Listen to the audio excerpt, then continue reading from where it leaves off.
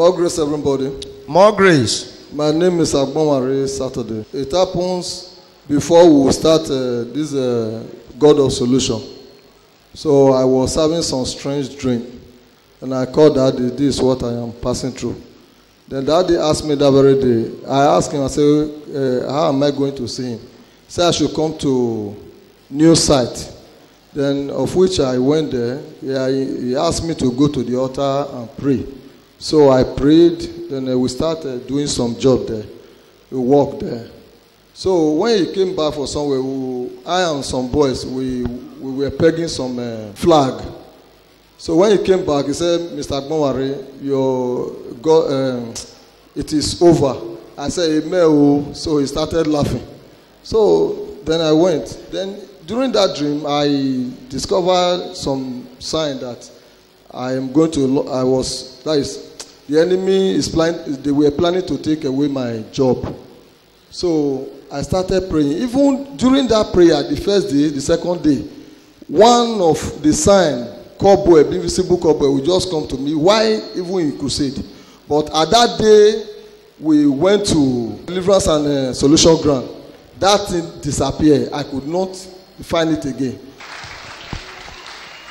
If you are opportune to go through that Deliverance and Solution Ground, forget about home problem, generational cause. Forget about whatever that troubles you. It's over and it's expired. When it is handled by God, it is handled forever. Okay, let's hear you. Thank you. After the services, so I went to my office. Somebody now, my organ now hand over a truck for me. Say I should go and use it. Say okay. And before then, some of our fleet managers, they came from Lagos. They were advising the old drivers that the rate of shortage is too much, that they will limit it. So okay.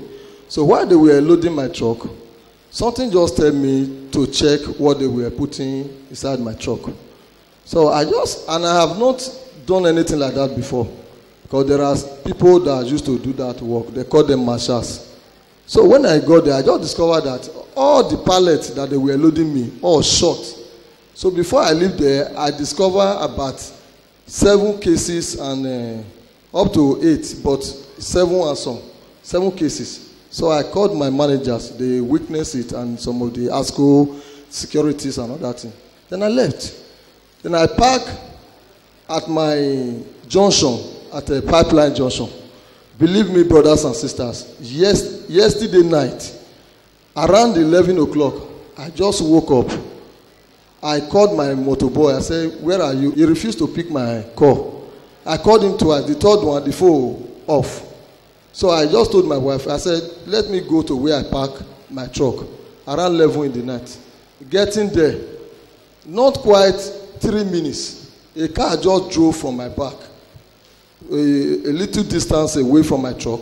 They parked about 5, 6 boys. They came out of the car. They were walking towards me. I was with matches. But when I see that the situation, they have to drop my machete. Then they came to me, they greeted me, I replied. So before I knew it, one just point gun at my side. He said I should look this side. So when I look, it was gone. I said, what? He said, where is the money? I said, I don't have any money.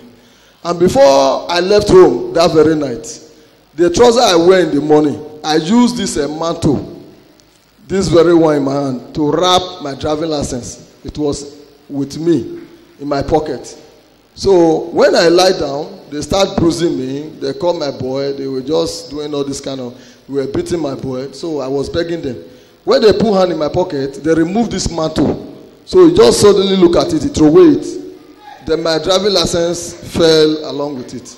So I began to pray. I said, God, intervene. God, intervene.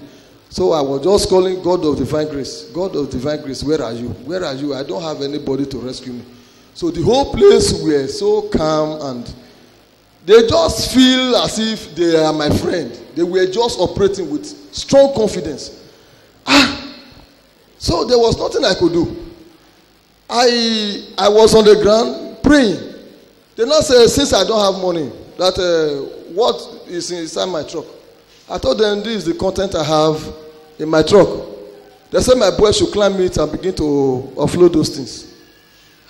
Before you know, they said they are going to carry 10. They open it, they begin to offload the goods in my possession. They brought 10 cases down, and each case is about 3,700. So while I was praying on the ground, a jeep just came out from the back. The light of the jeep was so shiny. So they were hiding at the back of my truck. I now used that opportunity to run. So they began to shout, Tifo, Tifo, Tifo, Tifo. That one had disguised them. All of them ran away. They succeeded taking one of my crates. This thing would have landed me, my enemy, in jail. Nobody would have believed what happened. I don't know what would have happened if I did not come there that night. If it were to be, they just meet my little boy. Me would have not believed this morning. So I just come to thank God. Nothing do me, nothing happened. They only go away with one crate. That is not my problem. Yes, thank you. I just stand. Do you know what? Sometimes when you don't make the sacrifice you are supposed to make, God will allow it to happen by force. Life is all about sacrifice. The advice I have is that my brothers and sisters, whatever you have here, as in these materials, be using it, because right from that God of solution. So all these materials he asks us to use, I have been using them. I have never failed, and I believe that is why they could not do anything. So thank you. That's all. It is well with you. We give thanks to God for what God have done for you. We bless the name of the Lord. The grace of God will sustain your victory in Jesus' name. Amen. Thank you so much. God bless you in Jesus' name. Amen.